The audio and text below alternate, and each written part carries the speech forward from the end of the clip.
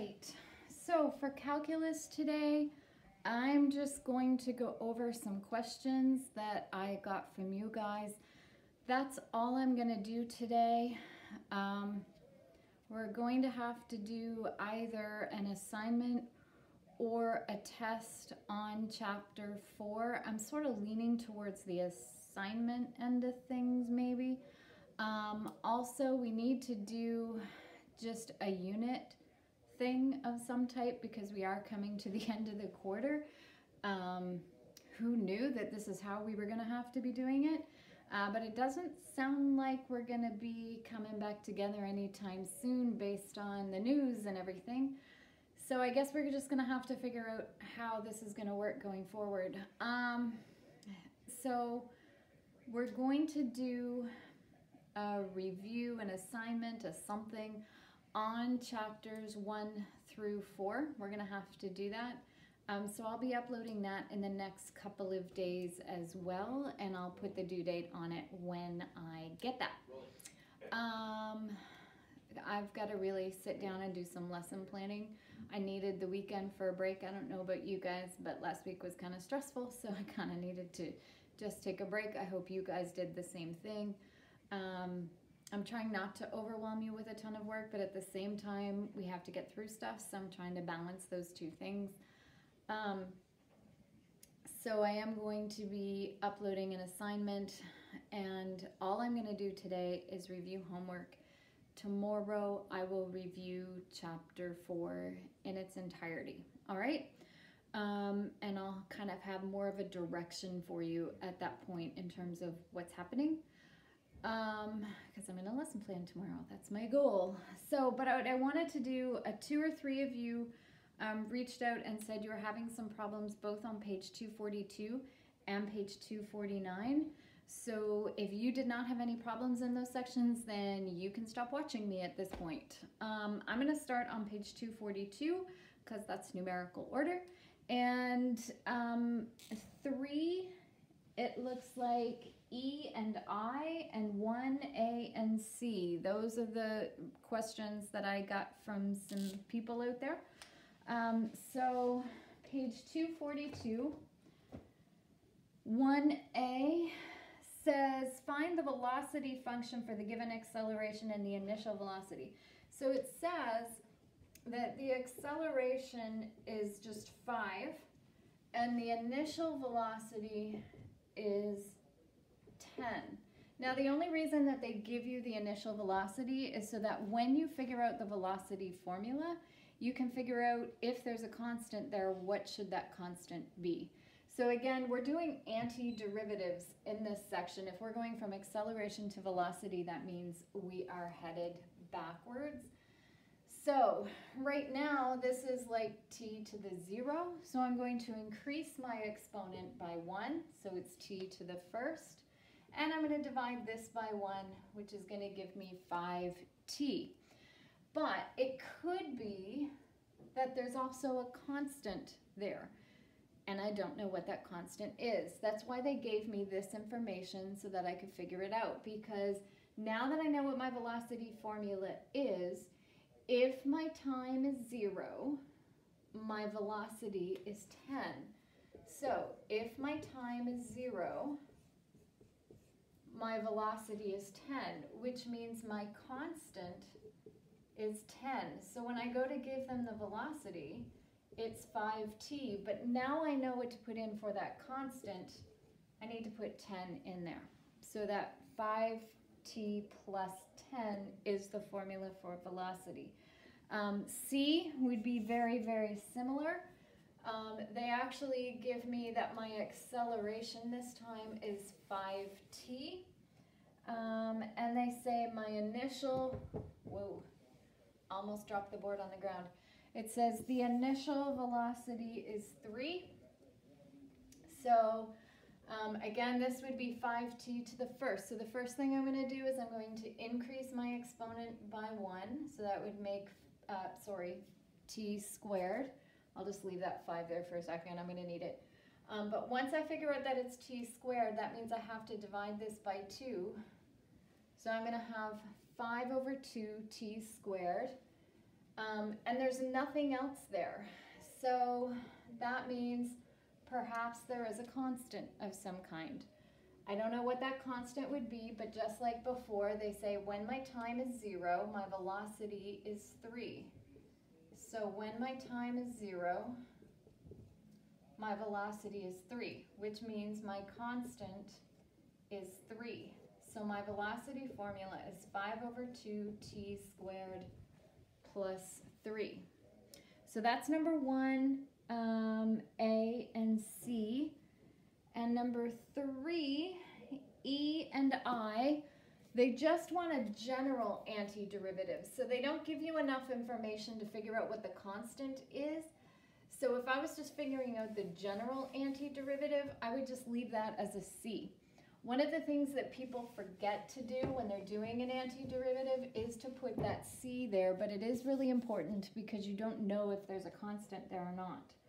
So in number 3, E, they have C of x is 1/x², and they just want to know the general antiderivative. So the first thing I would do is I would think of this as 1x⁻². So the first thing I'm going to do is I'm going to increase my exponent by 1, which is going to make it x⁻⁻1. And then I divide my coefficient by whatever my new exponent is. So 1 divided by -1 is -1. Plus, there might be some constant that I don't know about. This is the general antiderivative. Now, I can leave it that way, but a lot of professors won't be happy with you if you do. What you really should do, because that x has a negative exponent, is just move it down so that it's -1/x plus c. That's what I would do with that. Very similar approach for I. For I, they give you, and they say f at x, I'm just going to leave it as c at x. 1/x⁵ plus 1/x⁴. So again, the first thing that I would do before I start the antiderivative is I would make it so that it's not a fraction anymore. I would bring that x up and make the exponent negative.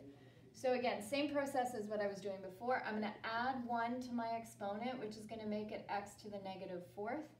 But that means I have to divide this by -4. So I have -1/4 x⁻⁴. I have to add 1 to this exponent, which is going to give me x⁻⁻3. But that means I have to divide this by -3. So I have -1/3. I don't care whether the negative's on the top or the bottom, it doesn't matter. x⁻⁻3, and then plus there might be some constant of some type that I am unaware of. And I have no way of figuring out what it is, so I just leave it as a C. So just to clean this up a little bit, and again, technically you're done here, but it's not presented in the best way. So how any professor I ever had would want this is the fact that the exponent is negative means it goes on the bottom with the 4. And I've got a plus and a minus here, so I'm going to just make that a minus. 1/3x³. Again, because the exponent is negative, I put it on the bottom, plus c. So that really is what the complete antiderivative would be, presented in the best way possible. Would I accept it here? Because I know that's going to be your question. I might take off like 0.5 because technically it's not finished. But out of like 4 points, you'd lose like 0.5 and that would be it. So it's up to you. Just because I know professors are picky and they're going to want this. And more as they do things online, how you put it in really matters. Because when I was doing this with Melissa Atia for her course, if we put it in this way, it would tell her she was wrong. But if we put it in this way, it would tell her she was right. And a computer only has the ability to either say you're wrong or you're right. It doesn't have the ability to go, yeah, you just didn't go far enough. So that's why it's kind of, in this day and age, even more important that you know how to do the whole thing. All right, finally,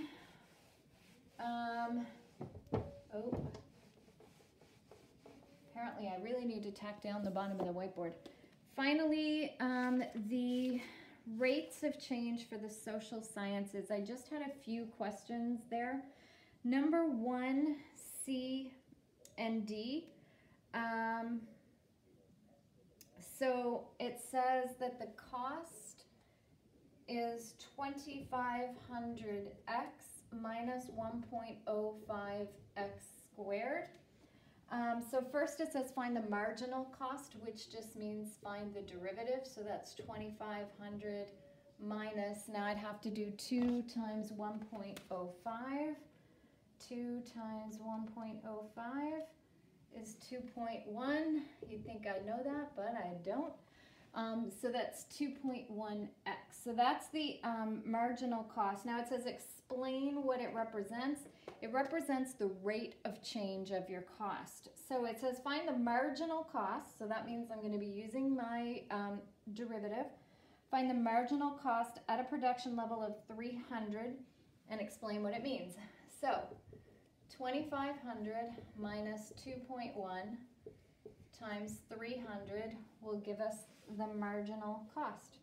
So if I do 2.1 times 300 and I do 2500 minus, oh, that's bad, hold on. Minus 2.1 times 300, there we go. I get 1870, and it says explain what this means. So what this means, it says a company estimates that the cost in manufacturing garden sheds. So what this means is that because it's a positive, it means that at a production level of 300 sheds, they are increasing their costs by $1,870 for each shed that they build, which is a lot. Their costs are going up really, really quickly. Not a good thing. And then it says, find the cost of producing the 301st unit.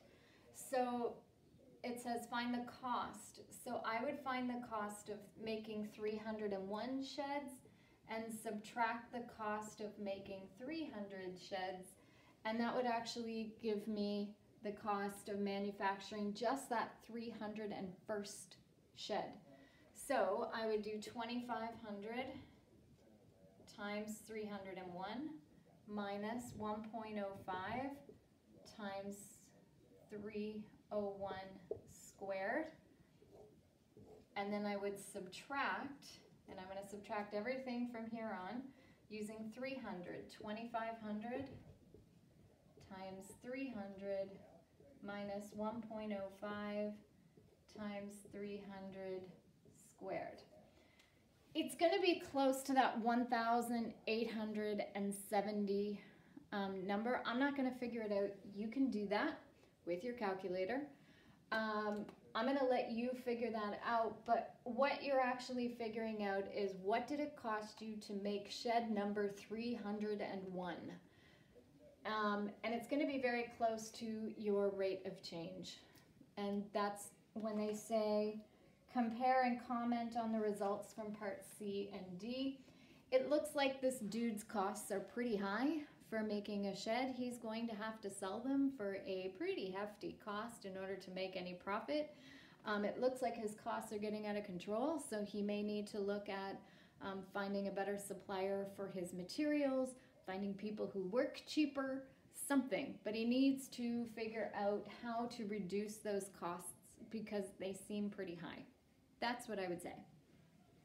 2C.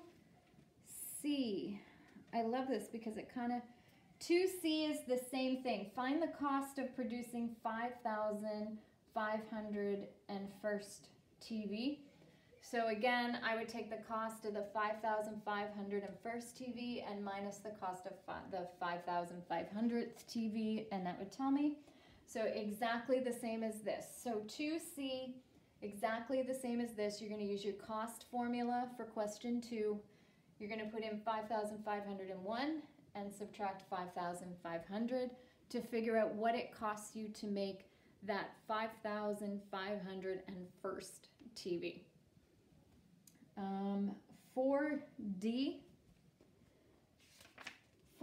compare this to the actual increase when the 701st cup is sold. Don't worry about that. If you're getting your answer right, just don't worry too much about that.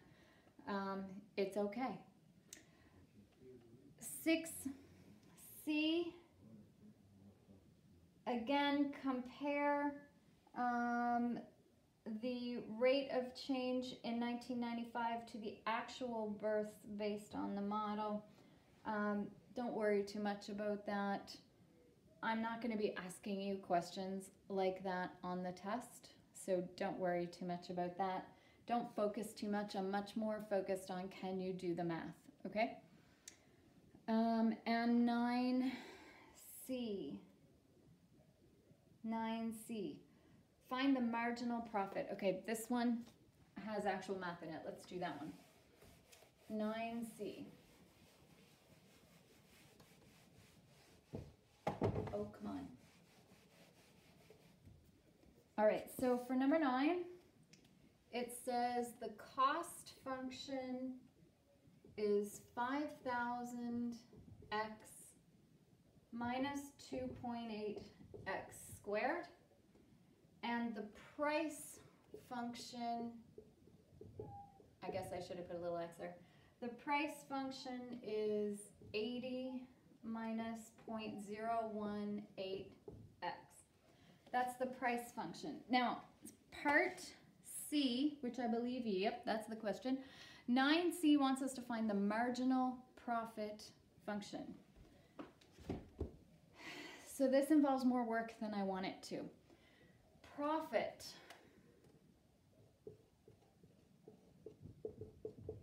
is revenue, money coming in, minus costs, money going out.